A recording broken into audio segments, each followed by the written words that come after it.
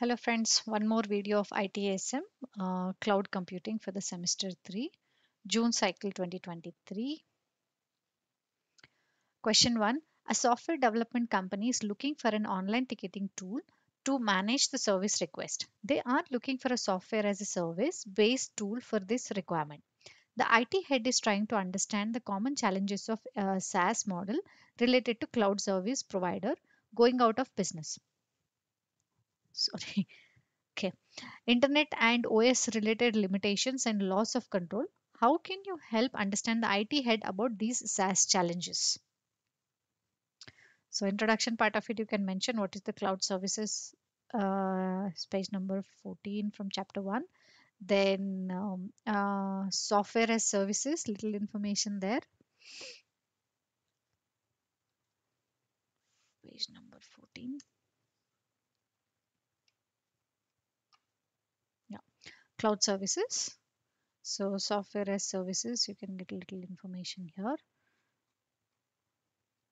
Then we have software as service, little more detail about the SaaS. Now you have a little information of what we call it challenges, what is expected from you. So challenges like operating system related issues, a loss of control.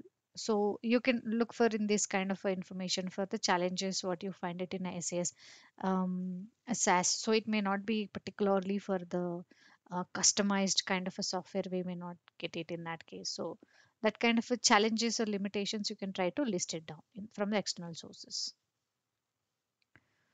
Okay, question 2. Few educational institute of a city are looking to migrate some of their services to the cloud, for which they are thinking to create a community cloud. A community cloud is an integrated setup that combines the features and benefits of multiple cloud to address the needs of a specific industry. They have set up a forum to discuss the features of the community cloud. You, as a consultant, are expected to discuss features like cost effectiveness, regulatory compliance, industry based security requirements, high availability, and more control and prepare a project on the same.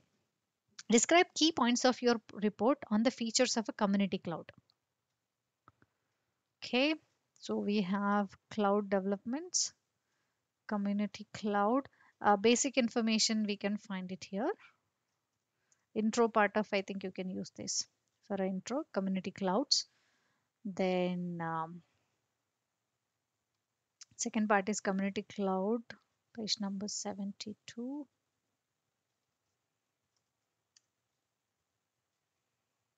Here comes the community cloud information. Community versus public cloud, the difference is also mentioned. This information is there. Now you have to go for a little more external sources to understand um, key points of your report of features for the community cloud. So certain more information, because we don't have complete answers in this particular thing in the textbook. So look for a little external sources for writing up these extra questions what has been asked here. Question 3. Protech is a company providing project management related tools to different organizations. As their business volume is going up, the management is thinking about utilizing the existing hardware or using some new technology to provide support to maximum clients. Their CTO suggests two options to achieve the same. First option is question A. Protech can use a hypervisor so that they can use same set of hardwares for multiple services. What are the hypervisors? Explain type 1 and type 2 hypervisors. And part B is Protect can move to the cloud solution. Every cloud solution comes with some cyber risk. Describe three types of threats related to the cyber risk: unintentional threats, natural events, intentional threats. Okay. So part A, we can go with the directly hybrid clouds.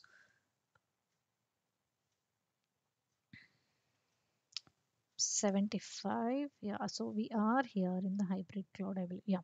So this is a hybrid cloud. A little information you can take it from there. Then types of what are the hypervisors? explain the type 1 and type 2 hypervisors.